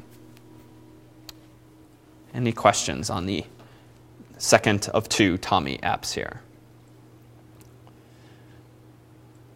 All right, so let's take a look at, for time's sake, let me go ahead and we'll defer some let's do a quick discussion of storage, but not focus on code till next time here so that we can have a conversation about Evil Hangman in Project 2, so as to give everyone a bit of a mental model for going into that. We'll discuss in more detail next week. There's a whole bunch of forms of storage, and the one you really need to use for the staff's choice of iOS is actually relatively straightforward. So don't worry that this will put us at a disadvantage in terms of time. There's this thing called property lists, and the spec discusses what this is, but a property list is just an XML file. But it's an XML file that's structured with XML elements to represent an array or a dictionary. Generally, an associative array is a dictionary. So property lists, we give you a property list called words.plist, which has like 140,000 English words in the form of an array. And by array, I mean there's literally an XML element inside called open bracket array close bracket. And then inside of that is open bracket string close bracket, and then 140,000 such string XML elements. Soplists are just common in iOS and in macOS programming, because it's just a nice, simple way of storing data, especially if you want to include a bunch of prefab data with an application. NSDefaults, meanwhile, is a class that comes with iOS that, as you'll see and will be recommended in the spec, will allow you to very easily keep track of defaults in a program. So simple little settings like what's the word length that I want Evil Hangman to play? How many guesses should the user get? Is those two things in particular. So NSDefaults generally is ultimately backed by just something like a property list, but you don't need to care, because as you'll see in the documentation for NSDefaults, you can essentially just set values and get values and let iOS figure out how to store those things for you. SQLite. So iOS does support SQLite, which means it supports SQL, just much like Android, which is just going to be the illusion of a SQL database, but it's actually just stored in one big binary file on the local file system. But you now have the expressive capabilities of selects and inserts and deletes and the like. Unfortunately, the API or the library for SQLite is C-based, so as we'll see next time, which you won't need for the Evil Hangman project, it's not the cleanest interface. You kind of have to jump through some hoops and do some old school sort of C-style pointer programming in order to achieve relatively simple things that would be much easier in higher level languages today.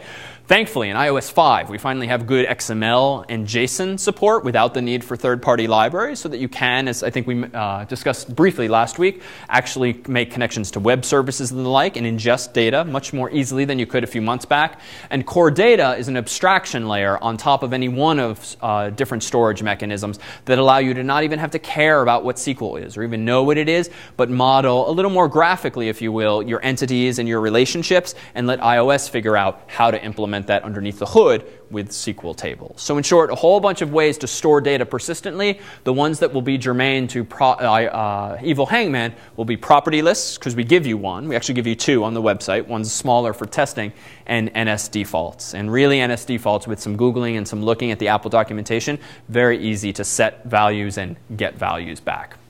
So, Evil Hangman itself. So recall that Evil Hangman is going to be an opportunity to implement a more mischievous version of the traditional hangman game, whereby a computer chooses a word and human starts guessing letters, and you have a finite number of guesses before you lose the game. But in Evil Hangman, if anyone recalls, what actually happens? Yeah, so the computer cheats. By not actually committing to a word in advance, it commits to a word of a specific length, like 6 or 7 or whatever. But every time you guess a letter, like the letter A, the computer looks through its database of 140,000 words, throws away all of the words that have A's in them, and then says to you very confidently, nope, no A's, because it still has some words to choose from.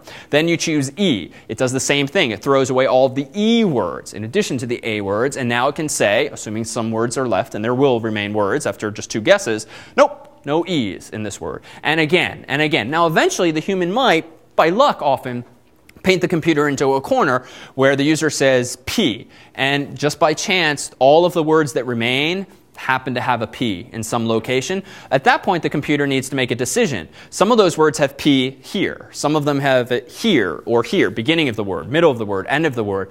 Now the computer's got to pick one of those positions. Now, which one is not obvious. The spec actually allows you to make certain assumptions that you can bucketize all of the words. Put all of the words that start with P in this mental bucket, all the words that have P in the second placeholder here, and then all the words ... that have P at the end of the word over here, and then figure out which of those is the biggest buckets, and then use those remaining words. And you want the biggest bucket so that hopefully that just makes the game harder for the user. Now, how to do that is a little less obvious. Thankfully, Objective-C gives you a lot of functionality, a lot of collections. Dictionaries will probably be your friends. Arrays might be your friends. But there's actually some interesting computer science there with actually treating these things as what would be generally called equivalence classes. Sets of things that are functionally equivalent, but you have to somehow identify which class, which equivalence class, which bucket each of these words belongs in. Now, eventually, hopefully, you have run out of guesses and the computer wins, and then it reveals that the word was bear or something. Duck, I think last week was our answer. Remarkably simple, and yet the user thinks, oh my God, I should have gotten that. But no, I mean, the computer was very deliberately evading your guesses. So it's actually quite fun to call Hangman. Don't call your program Evil Hangman, because then invite your significant other or friends or kids over, have them play the game, and really have their minds a little bent. Now, with that said, when messing with other people, from personal experience, come up with your own shorter P-list of words, even if it just has a dozen or half a dozen words.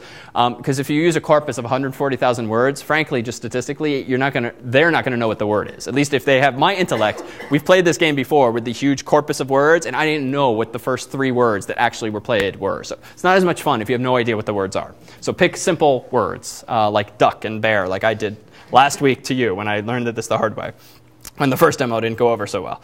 All right, so with Evil Hangman, you are advised to start with a utility application. So I'm going to go ahead and do that. And let me just give you a quick verbal tour through the template so that for today and tomorrow and Wednesday afternoon, you have an opportunity to dive in with a bit of guidance. And then on Wednesday of this week on campus, per the Google Calendar on the website, Tommy's going to lead a more detailed walkthrough, literally walk through all of the bullet points in the spec as to what direction you might head in, design decisions you can make. So consider this really just an overview. And if you can't come to campus, totally fine. It will be filmed and placed online by Thursday on video. All right, so let me call this Hangman. I'm going to leave some defaults. I'm going to go ahead and turn on automatic reference counting. I'll leave the others unchecked. I'm going to go ahead and click Next, save it on my desktop, and let's see what I get out of the box for free again. So I've compiled this. Simulator is running, and a utility application looks like this. You have a big gray box, but if I click this, I get the very sexy transition, which frankly is better already than most of the demos I've written, that does this little spinning effect. So what we're about to see is that this thing here is what the template calls a main view controller, and the opposite side is a flip side view controller. So let's take a quick tour of this so that at least if you're really raring to go, you have a sense of where to dive in. So as always, let's look at main.m just to confirm that it looks no different from usual. Now let's look at appdelegate.h. It too is pretty vanilla, except notice that the app delegate implements, notice the one difference here is that it's now main view controller. It's not view controller, but that's just really an aesthetic detail. App delegate, this is actually the same. And like you can throw away most of these method stubs.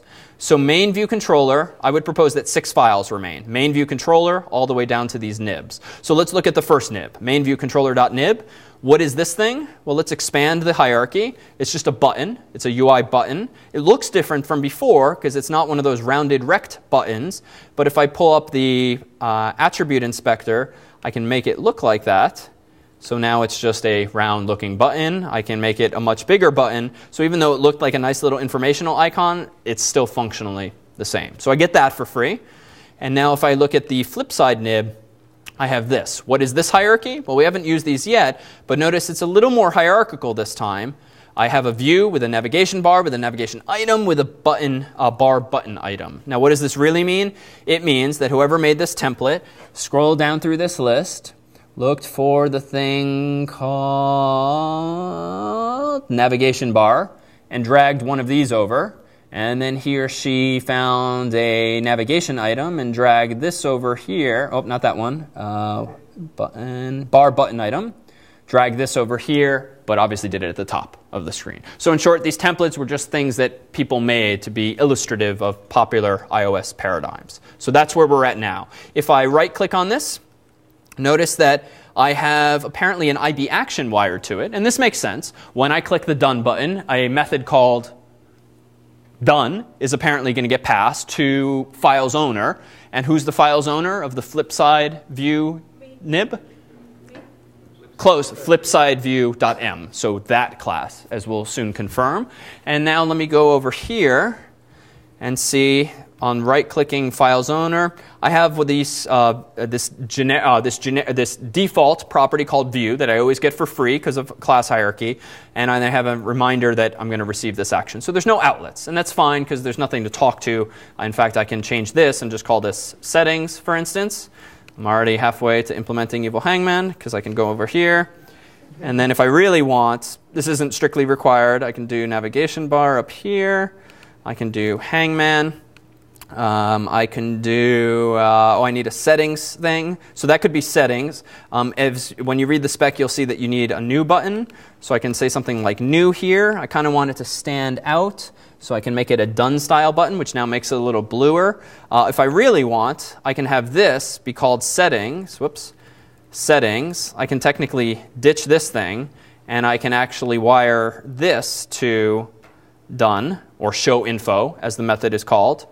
On this side. So relatively easy to start mocking up a fairly common UI, at least if you don't want to stray from the conventions. All right, so let's now dive into main view controller and see what's interesting here. So first thing that's interesting about this file is that it's pretty minimalist, but it's obviously declaring a method, show info, but what's it also citing, which we haven't seen before? Yeah, so flipside view controller delegate.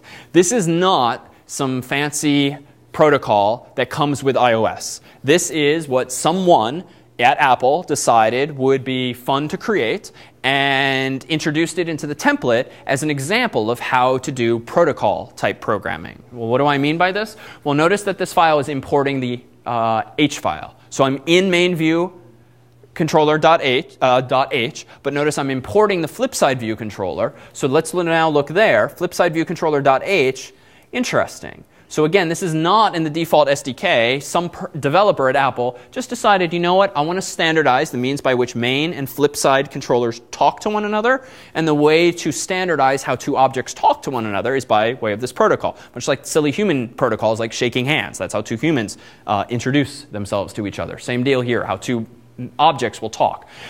This protocol says that anyone who implements this protocol should implement a method called flipsideViewControllerDidFinish, and it will pass to me a pointer to the flipside view controller. So what's going to happen is this. By default, I run the application and I see the main view controller.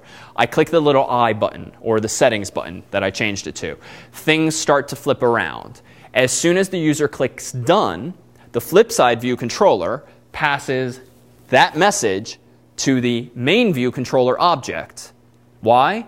It's up to the main view controller object, as we'll soon see, to actually dismiss me. So a view controller can't dismiss itself. Main view controller is going to do this. And if you think of it, even though it's flipping this way, think of it sort of HTML style. It's a modal window. So when you click the I icon, think of a modal window as coming up like this. As soon as this guy, the flip side view, is done doing whatever it wants to do with the user, and the user clicks done, you want him to go down. But he can't pull himself down. The parent window, the main view controller, has to do that. So how do I tell the main view controller, done, you can dismiss me? I being the flipside view controller, will send that message. And then the main view controller can listen for it and then dismiss me. Or aesthetically, it's this. But modally, it's this idea. All right. So what else is in here? Notice I have this, which is an interesting use of some of the ideas we've explored thus far. I am flipside view controller. I apparently have a property of type ID, but of type ID whereby whatever that object is, it has to implement flipside view controller delegate protocol, and I'm going to call it my delegate. So in other words, your main view controller, flipside view controller's in front. We already decided that the flipside view is going to send me a message. How does the flipside view controller know to whom to send that message? Via that property.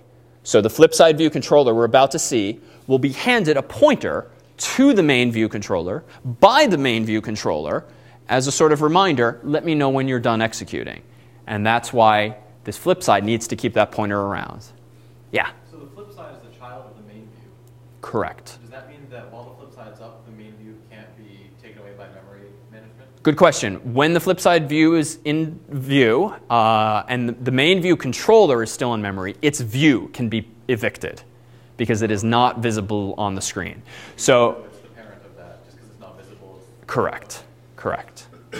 All right, so good corner case. Once you kind of have a basic UI working, try that experiment and try it up until submission time, whereby if you pull up the flip side view, try simulating a low memory warning and then dismiss the flip side view and make sure that your original UI still works and you didn't lose data or it's not mangled because you didn't reconstruct your view.